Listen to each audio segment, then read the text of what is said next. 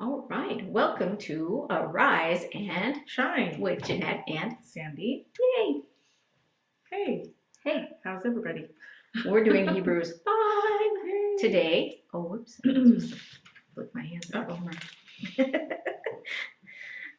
Yeah. So it's getting more interesting. Huh? Jeanette and I were Yes. like, we're like on an archaeological dig. Yes, we're gonna pull out some Yeah. nuggets. This is gonna be really good. So this is an exciting one in Hebrews. So I'm going to pray us in real quick so we understand everything that we're reading. So, Hebrews 5. Dear Lord, Heavenly Father, thank you, God, for this time right now, Jesus, and help us to understand Hebrews 5, God, as we go through it and we try to explain some points to the women here. And just bless this time together, Lord, and bless our study that'll be coming up on Thursday after this. So thank you so much. In Jesus' name, amen. Amen.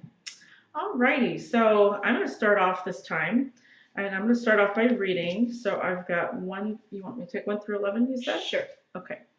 So for every high priest taken from among men is appointed for men in things pertaining to God, that he may offer both gifts and sacrifices for sins. He can have compassion on those who are ignorant and going astray, since he himself is also subject to weakness. And that's talking about the priest. Because of this, he is required, as for the people, so also for himself, to offer sacrifices for sins. And no man takes this honor to himself, but he who is called by God, just as Aaron was.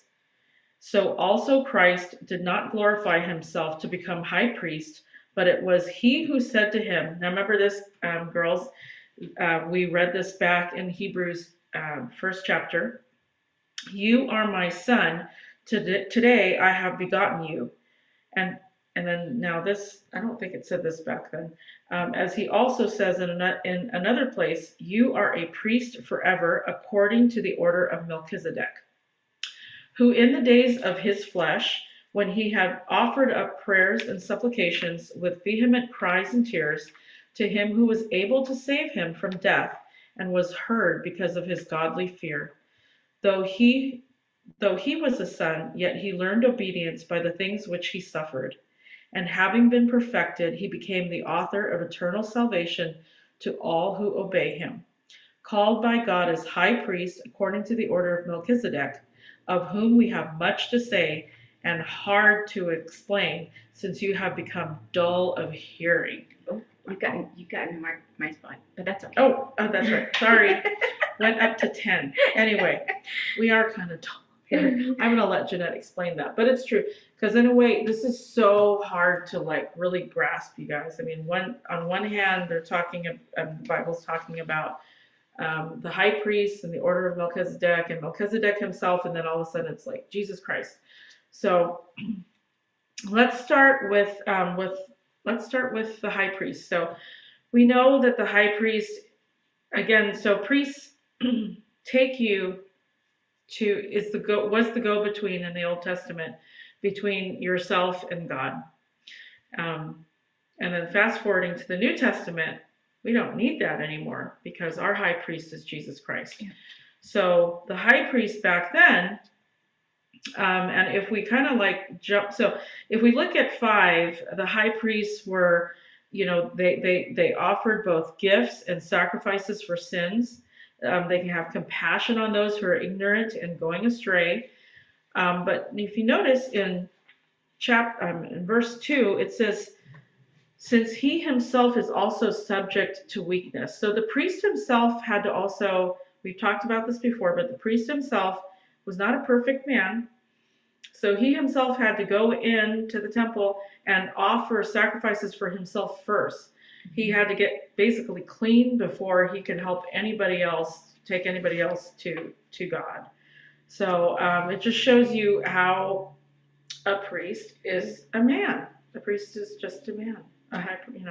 So can I interject? Yeah. Yeah, the high priest though, he was in charge of all the other priests. Oh, that's true. And then he was the one that had the fancy garments. He had that breastplate and he had the thing on his shoulders with the different stones, which reminded him that he represented all the 12 tribes of Israel. The weight on his Okay. shoulders and the weight on his heart. So he was supposed to have compassion Yeah. for everybody in Okay. the nation of Israel. Yeah. Big That deal. reminds me of when we did the Ephesians Armor of God. That's Exactly. right. She's the armor girl. Yeah. So what did the other guys wear? Like sackcloth? They had different What did the regular priestly, but priests wear? these guys had that special one just to remind them. you Yeah. know, so the 12 tribes would be by their heart and on their shoulders. Yeah. Yeah. So they knew the responsibility. They had a huge responsibility. They did. They did. So, and no man takes this honor to himself, but he who is called by God, just as Aaron was. So we're going to go into it. We're just starting, you guys. When we get to like chapter 7, we're really going to get into, I think we'll probably really get into the details there, and that we'll be able to explain even more about the difference between the high priest, the Levitical line, Yeah. the Aaronic priesthood. And so there's just a lot, coming out of Right. So you the know that Judaic. the Levites were the priests, but of those were three sons: Gershon, Kohath, Merari, and each of those had work in the temple. But the Kohath line was Aaron's line, which was the Okay. high priest. Only from Aaron's line could the high Aaron's priest come from. Okay. And that's why it does say here, just as Aaron was. So also Christ did not glorify himself to become high priest, but was he who said to him, "You are my son, today I have begotten you." And that is God. You are my son, today I have begotten you. So let's talk a little bit. Let's go to 6, that's where I'm trying to get. As he also says in another place, you are a priest forever according to the order of Melchizedek. So I'm sure you've all heard of Melchizedek, and there's just a lot of speculation going on out there about Melchizedek. I actually, when I didn't think too much about it, I also thought Melchizedek was Jesus himself. I didn't, like incarnate, and I was wrong. Probably, yeah. No, I was that's wrong, but that's a common thought, though. It is I mean, a from common thought. scholars. From scholars. Yeah, it's weird. I don't know if years ago it's become more clarified lately, but just so you know, Melchizedek was, if we go back to, if you could all look it up in Genesis 14, and it's Genesis 14:18, I believe, to 21. I had my little bookmark there, but now it's gone. Okay, hang on. Okay, yep. So I'm going to read that. So Melchizedek was an actual king of Salem. He brought out bread and wine. He was the priest of God Most High, and he blessed him and said, "Blessed be Abram of God Most High, possessor of heaven and earth, and blessed be God Most High, who has delivered your enemies into your hand." So the special thing about Melchizedek is that he definitely was a real person, but he also was a high priest, and then he also was. Oh my gosh, my brain just went dead. He was he was a priest and he was a king. Yes, those two things. He was a high priest and he was a king. And who else is like that? I'd say Jesus. And right? so this is why the comparison. So later the comparison is that Jesus also obviously is King of Kings, and he also is the high priest. And then we're going to go into it. Yeah, I said I'm not going to talk myself I into know it. it's exciting. Chapter 7, we gotta wait a little bit. Because you said this King of Sin. I mean, so let me tell you some cool, interesting facts real quick about Melchizedek, the Old Testament Melchizedek. It's just a mouthful. But so only 3 books of the Bible mention him. There's just it's a mystery, really. He has no recorded family. Like there's no history on this guy, like recorded. And that's really interesting, because what did you say? That you said the high priest can only come from the line of Aaron, right? Yeah, so God has to appoint not. him. And Okay. Melchizedek is considered through Abraham, the patriarch, as a high priest. Yeah. And his Hebrew name means King of Righteousness. Okay. And yes, and so he was greater. It says he was greater than Abraham and Aaron. So Right. he was around, so he was in Abraham's time. And the order of Melchizedek, and the real interesting thing about it is that in Hebrews it says, it's royal and it's everlasting. So when it's mentioned, not that it's mentioned a lot, I mean it's an everlasting royal priesthood. Right. So it is worth looking into. So there are some, sects out there that, and that's sects, that kind of look at that and people just come up with some crazy stuff. But I just wanted to talk about that. So that is the main comparison to Melchizedek for Jesus Christ is, again, Jesus Christ is King of Kings, and he's also our high priest. Remember that we talked about that last week, that Jesus is the only one that paid for all of our sins once and for all at the cross. And so after Jesus, I mean, he is the royal high priest forever and ever. It's everlasting. And no wonder there's just the two comparables there. I mean, you just can't.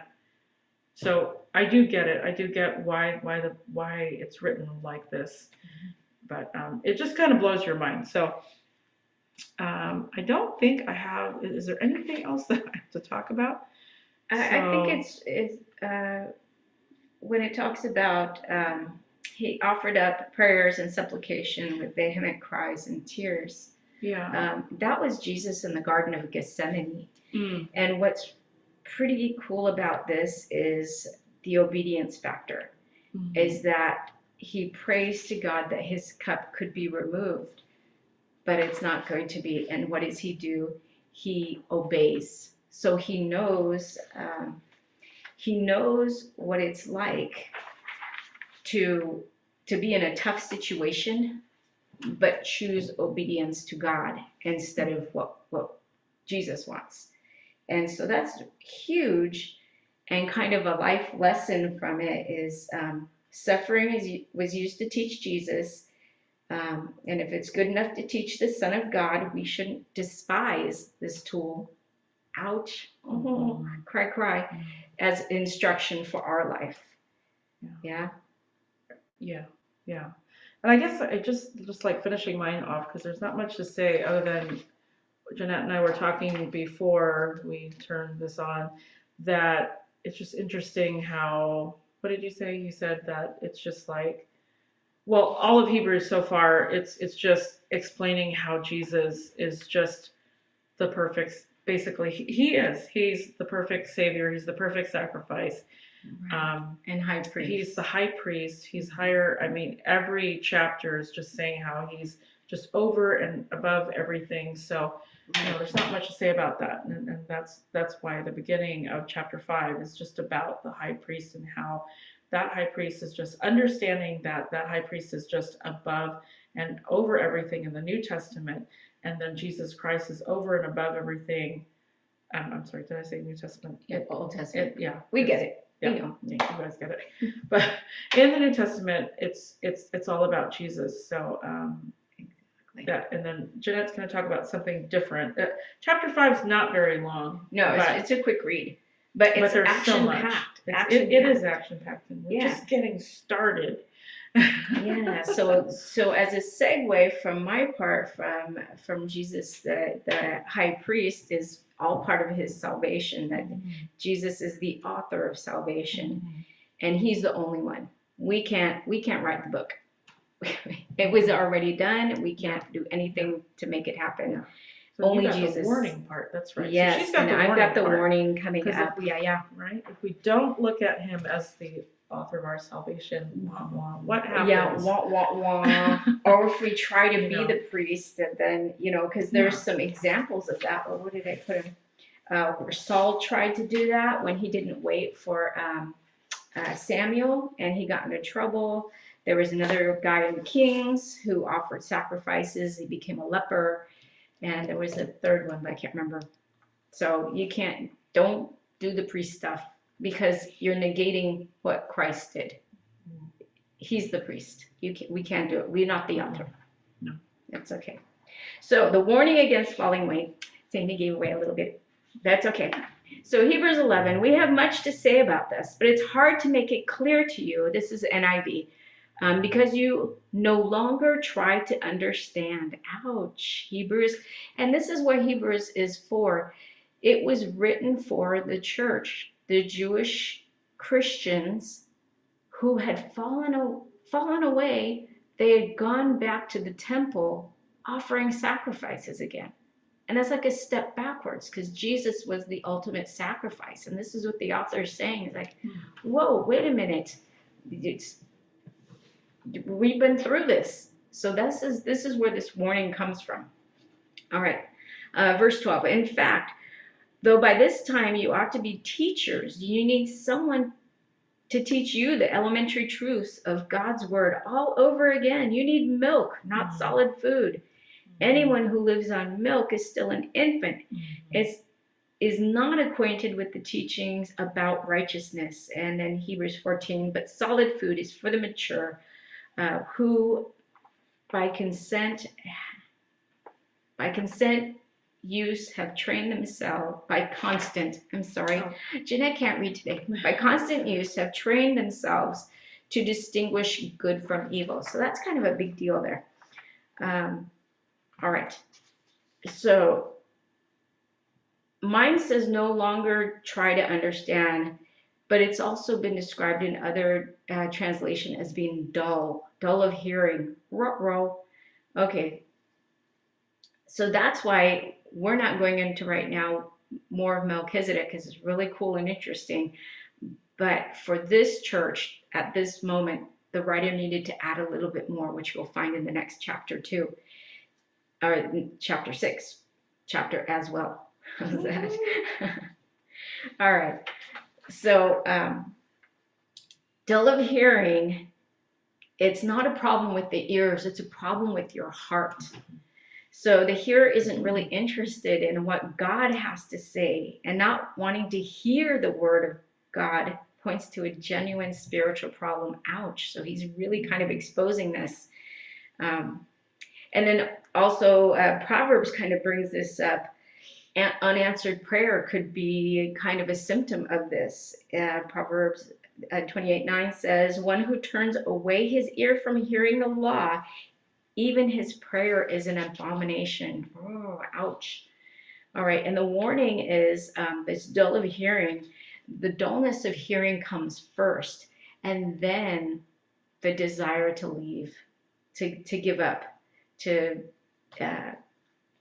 leave Jesus, leave their what they were taught. All right.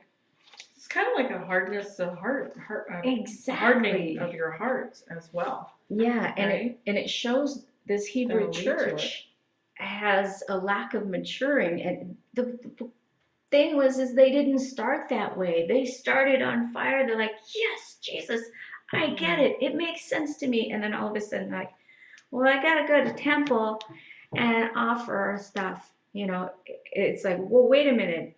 Where did that come They from? were comfortable with their old yoke. Right, exactly. And that's why the chapter before went into the ancient Israel and how they couldn't move on to the promised land because they wanted to go back to Egypt. And this is what the Hebrew church was doing. Because it was so much better making bricks out of straw. And having your kids being thrown in the Nile, right? For alligators? I don't think so. Or crocodiles, I'm sorry. Wrong water creature. Yeah. So, let's see. He says that by now they should be teaching. So they've heard the word, they got it, and now they should be teaching. And so teaching is one of the signs that you've reached a maturity, and I'll get into that later. But a little something, a little food for thought is we only really master, actually I'm going to say it right now, only really master something after we have effectively taught it to someone else. So teaching is the final step of learning. Oh, kind of cool. Yeah, kind of cool. All right. And then I'm going to kind of explain milk and solid food. And the Hebrew Christians should have been on solid food in their diet, at least some. Yeah. because it's newborn babies desire the pure milk of the word so that you may grow thereby. And that's in 1 Peter 2:2. So that's fine. It's fine to have a Christian should start on the milk. You're hungry. You want to learn it. You start cracking open your Bible. And that's what these guys maybe started with, but I don't know why they didn't continue. Why didn't they go, oh, I see the correlations. I get it. It totally points at Jesus, totally points at Jesus, totally points at Jesus. I have a new high priest. I don't need to go there anymore. But I don't know what happened. I don't know what happened to the Hebrew church. So I'm going to go over warnings. Remember the Jeff Foxburg, you may be a redneck if. So you may be a baby Christian if. Okay. So spiritual babies are tossed to and fro by every wind of doctrine. So if you're like, oh, they're having miracles at this church. Oh, they're having spiritual healing at this church. Oh, and you just, you're zigzagging around and checking everything out. Well, you might be a little baby because where does your focus need to be on? God and how you're serving him, how to serve God, right? Not following every little miracle, whatever happens.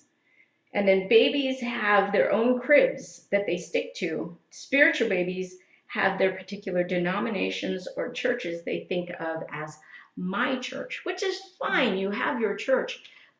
But I hang out with other Christian sisters, and some of them there's like from different churches. Yeah.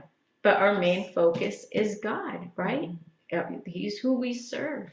It's not just, well, my church is the way, Right. That's an easy one to fall into. Yeah. When you're a baby Christian. Right. You tend to think of like your church and stuff Right. like that. But it is true that we're all, those of us that believe in Jesus Christ, right? And as our Lord and Savior, we're all his children. Exactly. Yeah. Exactly. Yeah.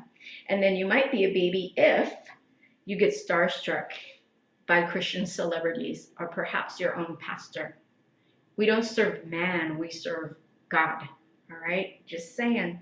All right? Paul said in 1 Corinthians 1-2, where they were arguing, I'm of Paul, I'm of Apollos. Okay, so he warns us already of that. So be careful of that. Yeah. What's a good example of that? People going to a church just for a pastor. Yeah, like a mega church because it's like the cool. Because pastor. I only want to see that guy speak. But when another pastor speaks, then people don't show up to church. So that's showing like favoritism, and I think we all do that, but we have to be really careful about that, right? Yeah, because some of them we're not going to hear just that guy speak. We're going to hear God's word. God's word, exactly. So it doesn't matter who speaks it, as long as the guy who's up there speaking speaks God's word. Yeah, but some of them will cut out. They'll cut out some. They won't say certain words like sinner. They don't want to make you feel uncomfortable. Yeah, so they just want to tickle your ears. This book is full of uncomfortable and scary and crazy, right? All right, just so you know. It's for reals. It's for reals. And you might be a baby if you're spiritually asleep. So little babies need lots of sleep, and spiritual babes spend much time spiritually asleep. And you might be a baby if you're fussy and cranky with others. Babies can be cranky, and spiritual babies will fuss over any little thing. So do you nitpick doctrine? Oh, well, he drinks wine, so that's not, they have alcohol, or, you don't make the sign of the cross in the right way, or you don't even make the sign of the cross, And they nitpick about little goofy things, and it's just like, stop it. Stop it. Yeah. Really, because we're here to spread God's salvation. We're here to serve others. How is that serving, right? Put that litmus test. How are you serving? Yeah. All right. You might be a baby if you're not skilled in the word. So we don't expect the brand new Christian to be skilled in the word, but those who have been here for a while, reading your Bible, going to Bible studies, it starts to make sense to you, and it's like your world becomes bigger once you're like, we're blown away when we go through this and we're like, no, because that's only 3 sentences, and oh my gosh, we get all excited about it, and then And you become skilled, like Jeanette said. And like Get in your word. our last live session, Sandy was teaching you, if people say this, you can refute them with this. She was teaching us what that looks like, how we might be able to say that to somebody. That is huge. If somebody had taught me when I was a lot younger, wow, watch out, world, here comes Jeanette. But I have to wait till now. All right, and might be a baby if your senses, which is you're being able to reason between good and evil. If you can't exercise and use discernment, then you might be a baby. All right. Discernment comes with maturity. Yeah, with maturity too. Yeah. And having your spiritual antennas up.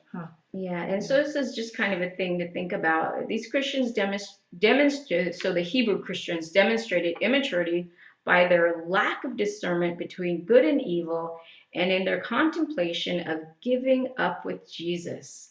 The mature Christian is marked by their discernment and their unshakable commitment to Jesus. Yeah? And final baby thought, babies put anything in their mouth.